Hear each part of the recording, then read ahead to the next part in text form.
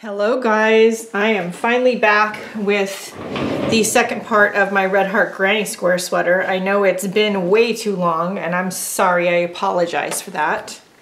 And I just realized I don't have a ball of yarn. Oops. Okay, I just want to go over how I made my two sweaters and how I attach things and all that. So I've grabbed a scrap ball of yarn, that'll work. All right, when I made my Red Heart all-in-one Granny Square pullover, which I will picture here, I spent a lot of time thinking about how to assemble the squares so that the sweater fit the way I wanted and it wasn't too baggy. If I did squares all the way across, it was going to be way too big. So here's some of the Red Heart Granny Squares.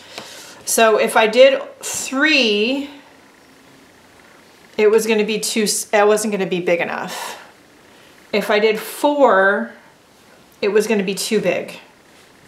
So that's how I got started trying to figure out if I could make other shapes out of the Red Heart Granny Square yarn. And the very first other shape besides a square that I did was a rectangle. Because I figured out if I did a rectangle, then that would shorten this by 1 inch on each side, which would then make it fit much better and the way I wanted. If I left it this way for the front and then also did this on the back, it was going to be 4 inches too big. That's a little bit too baggy. So I made Granny Square rectangles and that worked perfect.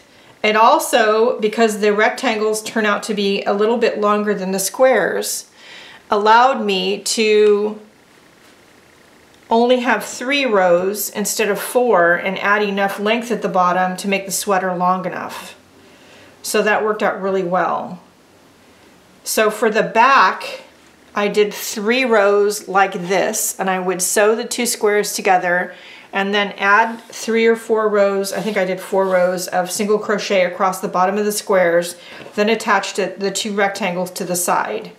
And I did 3 rows that way, and then I sewed the 3 rows together, and that made the back. For the front, I did 2 rows that way, and on the 3rd row, which was the top row at the neckline, I decided I wanted to do a split neck, and I have the sweater here, let's see. Here it is right here. I decided I wanted to do a split neck. And so I knew the square, that wasn't going to work with the squares the way I had it. So, looking at it just to make sure, yeah. Okay, so what I wanted to do for the neckline was leave an opening up here. So I lined these up this way. And then I took to see, would a square fit here or would a rectangle fit here best? You'll have to figure out for you what the math is and how things are going to lay out properly for you.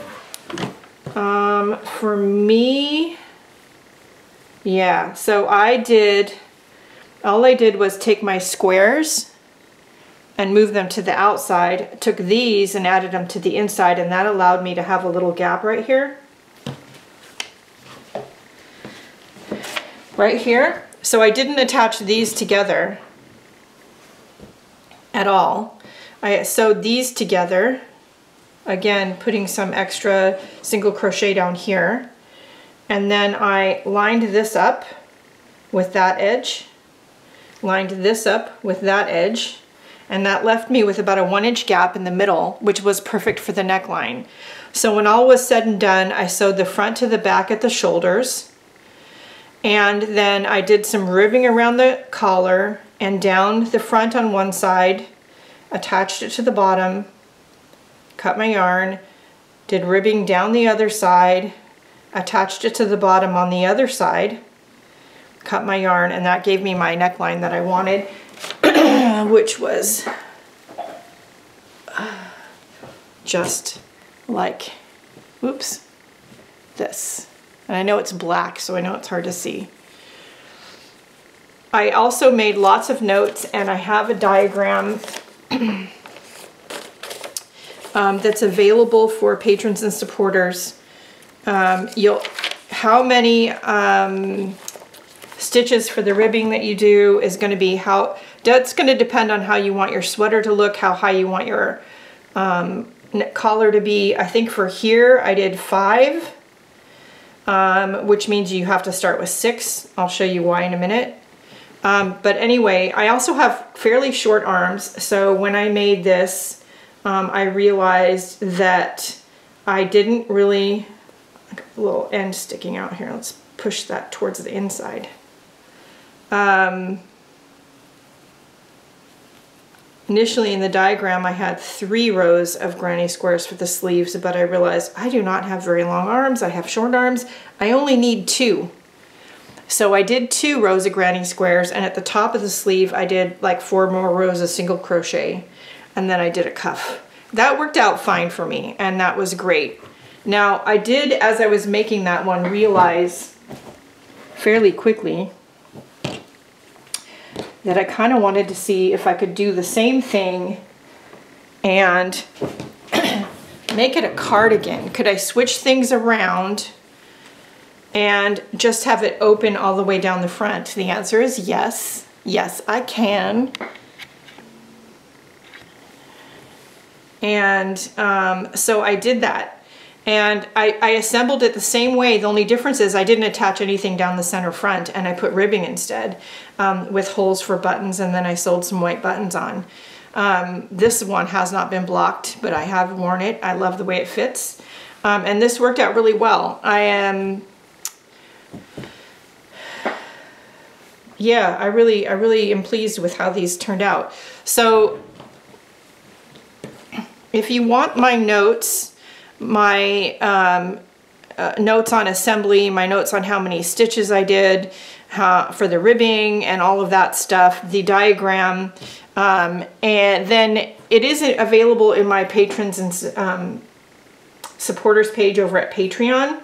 However, I am going to show you how my favorite way to join the squares and how I do the ribbing.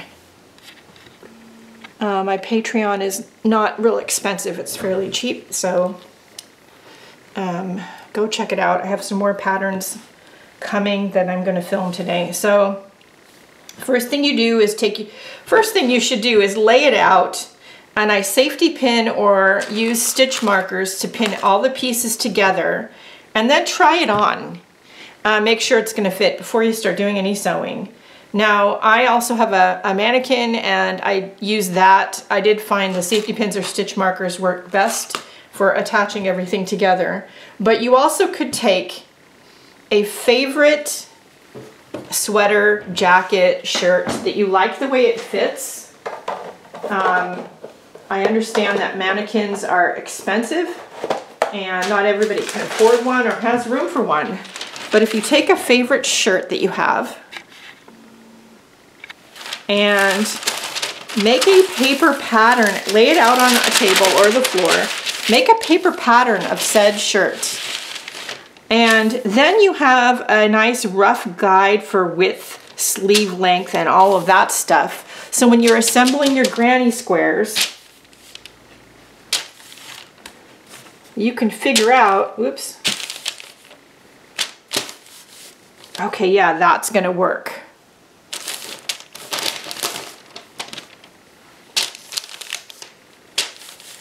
But no, that's way too big. So this will give you a rough guide, so you don't do all this assembly and then realize, crap, that doesn't fit, and then have to rip it out, because believe me, I've done that. I still have one thing I need to rip out, and frog. But anyway, it happens, but this will help you maybe prevent some of that. I think it's a really good idea. Once you get all that figured out and you get the fit figured out, and do you want it to be a turtleneck? Do you want it to be a split neck? Do you want it to be a cardigan? And you get the basic assembled, you're good to go, and you can just do the ribbing. How do you assemble them? Well, There's lots of different ways to assemble granny squares. This is how my preferred method goes. Okay. I'm going to try to zoom in as I can. I'm going to start with a slip knot on my hook and the joining yarn. In this case, we're choosing colors, particular colors on purpose that hopefully you can see on camera. Okay, so put your granny squares right side together. For me, I always know because I leave these until the end, and then I know that's the wrong side. So put them right sides together. The corners have 3 single crochets. I'm sorry, yeah, 3 chains. So I'm going to start in the center chain, put my hook in that one, in the middle of it, and then my hook in the middle of this one. Pull up a loop and single crochet. Then I'm going to put my hook in the front loop of the one nearest me and the back loop of the one on the underside. Pull through a loop, single crochet. So front loop,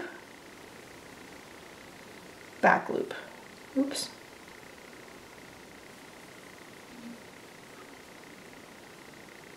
Front loop, back loop. Front loop, back loop. Oops. This yarn's a little slippery.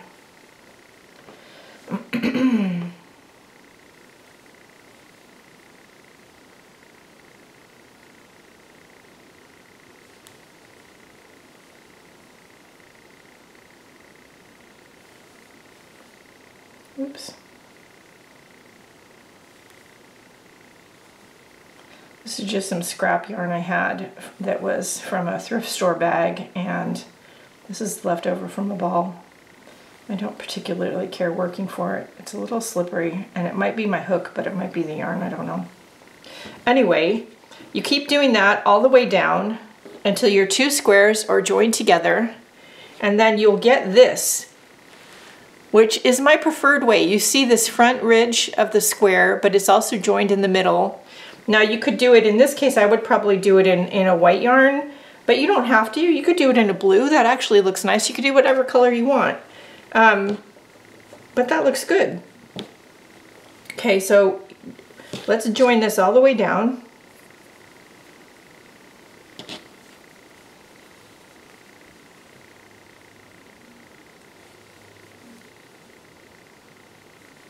Oops.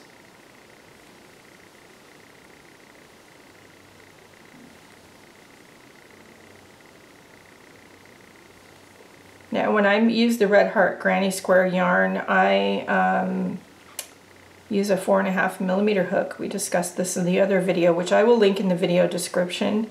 There is mixed reviews about the yarn. If you want perfection on your granny squares and the color changes, it might cause you more stress than just using different colors of yarn and weaving in the ends as you go.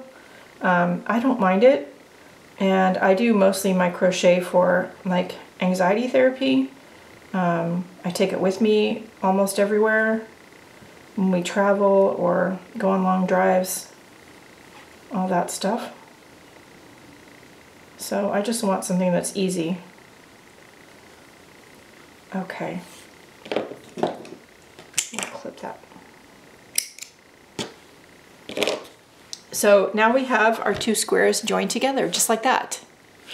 So I did the whole sweater that way.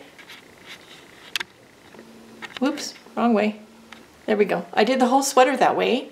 And then once I had all the pieces assembled for the front and the back, I sewed them together at the shoulders, and how big you make your shoulders is going to depend on how you want your sweater to fit.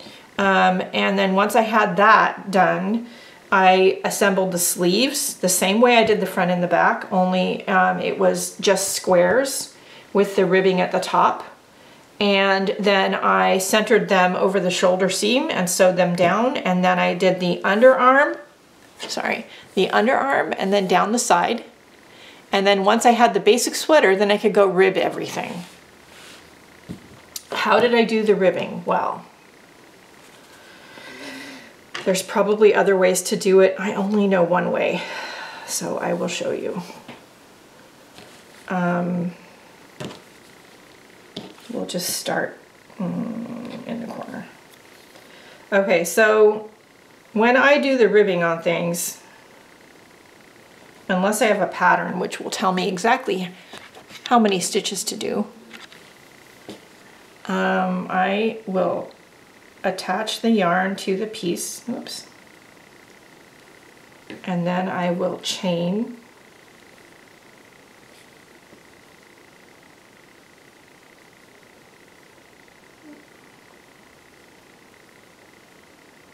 told you this yarn. It's probably me. I had too much coffee this morning. I will chain until the chain is about how long I want my ribbing to be. Now, when I have that, I'll add one more.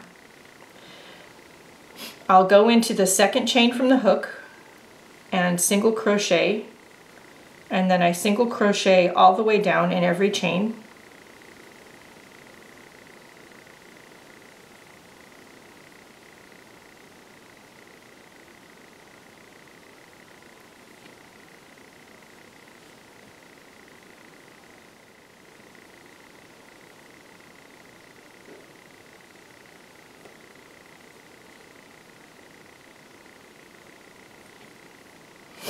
Till you get to the bottom.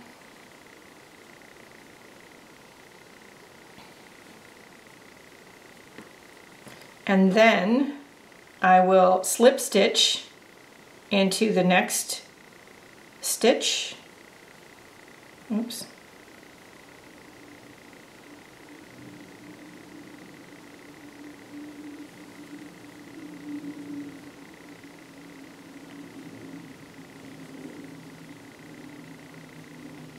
And one more stitch. Then I'll turn it over and I'll single crochet in the front loop of the single crochets I just made, all the way back up the other side.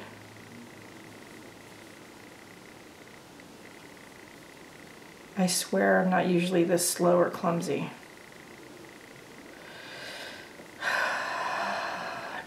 Had way too much coffee. Oops.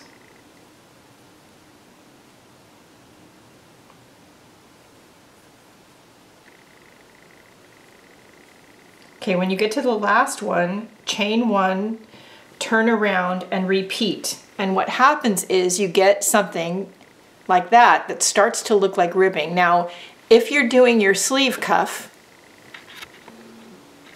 and you want to pull it in a little bit, because just slipping into 2 stitches is going to leave it pretty flat.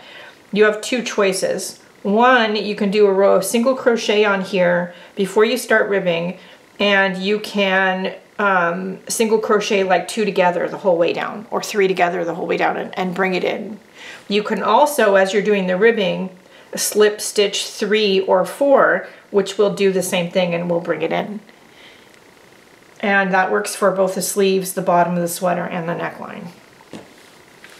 So, very briefly, that's how I made my sweaters. And I really love the process. I love the yarn. It's a favorite of mine.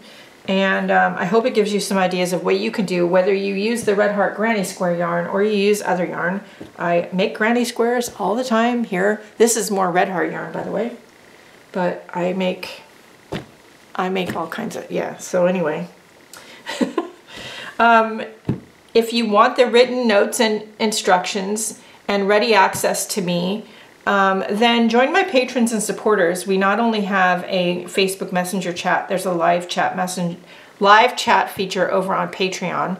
I load the patterns, charts, drawings, notes, and all that stuff for them over there. I also have a monthly post I do for them with digital downloads and inspiration word lists and all that stuff. So check it out. I also have stamp designs at Rubber Moon and at Art Foamies. all of which is listed in the video description, so check it out. I'm sorry this video took me so long. I don't know why it took me so long, but it did. And anyway, I'm not going to leave these together because they're intended for another project. But, you know, I hope this gives you some ideas. It is very easy. There's a lot of ways to join your granny squares other than the way I did. You don't have to do it the way I did, but this is just my preferred way. I like that ridge that shows up on the front. This right here, I like that. So, and what I'll usually do is make a bunch of the granny squares, and then I will just sit in the car or something and start putting stuff together. Actually, it's very easy.